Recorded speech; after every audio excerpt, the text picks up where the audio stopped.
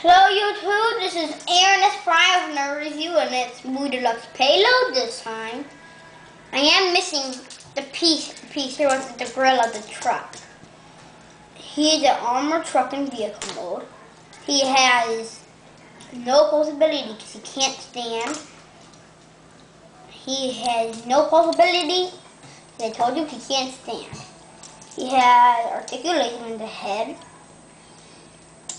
the hand, the arms, the elbow. That's like bone crusher everywhere it should be. Oh, and with a model Megatron, just wait a second. If you fiddle with the figure a little bit, you can make him look like this, little gargoyle. Fiddle a little on to make a little gargoyle. It's really not much.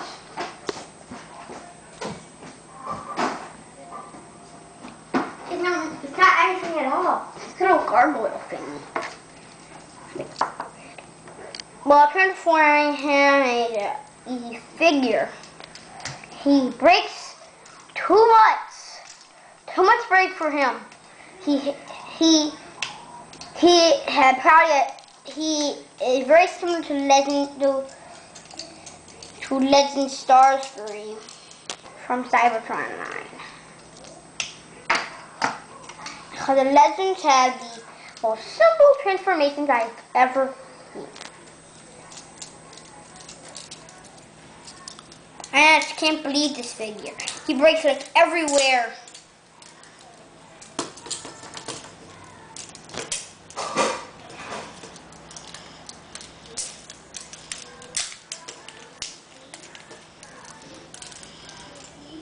He had like a little hood. Like, you know what I'm talking about.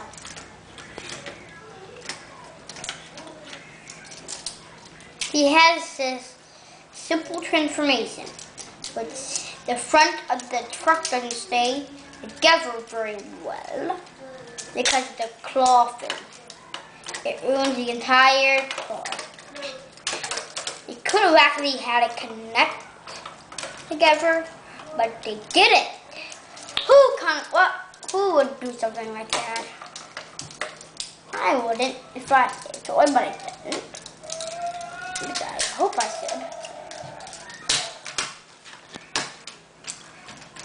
should. Now, how about Payload here?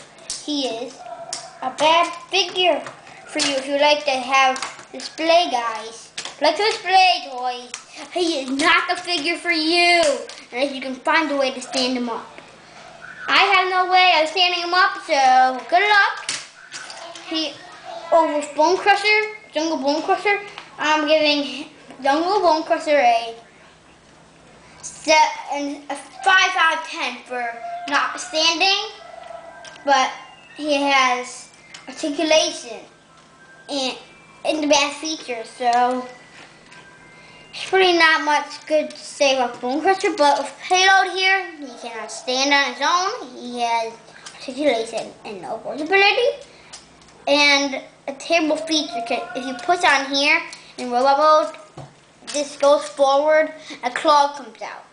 Useless. Like Bone Crusher's extended hand. Useless.